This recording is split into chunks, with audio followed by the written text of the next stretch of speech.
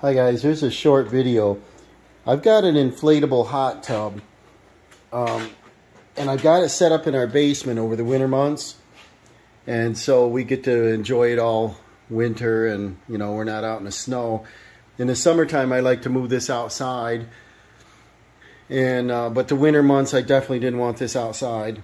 So you have to take the pump unit off to, you know, be able to move the hot tub. You drain the water, and then you can just pick, you know, deflate it, which is simple.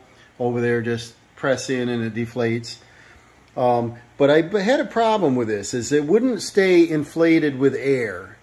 And what happened is it gets down, it lowers down an inch or so. Now you're putting pressure on the fittings. The fittings that were in there are these, if you're familiar. They call them a B and a C connector. And what they are is it allows you to just see, that's the broken one. Here's the one that's not broken, but they go in between here, and you just unspin it and unspin the other one and take off your air on the one over there, and you can just back this unit out. And so they're made to come apart, but this, I believe, is so wimpy of a connection that any type of up and down tilting and it'll crack that fitting. And I had a pile of little rubble, this little gray stuff, and what happens is it just comes right out of there. See, it's supposed to have that with a hose clamp and mounts this way against your pump assembly, and it just crumbles and falls off. And I said, well, I'll order a couple online, and this is a Best Way by Coleman, or Coleman by Best Way, and it's you see what happens, it's a split flange, and it's a real stupid design. If they made them out of metal, maybe they would have stayed together. But they were 40 bucks as the ones I could locate, and they were in Europe, and I had to wait 3 weeks, and it was going to be just under $50 for 2 fittings. So I found a shortcut. I think it's going to work fine. Get rid of them foolish things.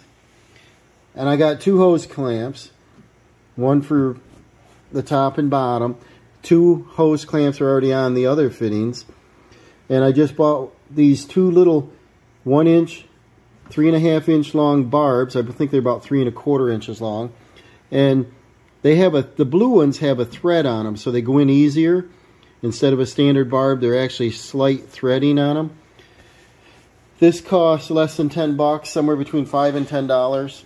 And I just heat them up with a hair dryer, warmed them up, and pulled out the old ones, warmed these up, slid the new ones together, and then tightened up my air inlet, the large nut down here, and that's it. And I hope that for future maintenance, I just take off 2 hose clamps and I just slide this unit out, and I don't have to worry about these foolish things breaking again.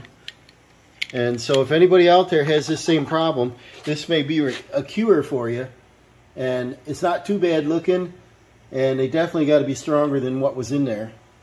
So, like I said, I hope this helps you, and we'll see you on the next one.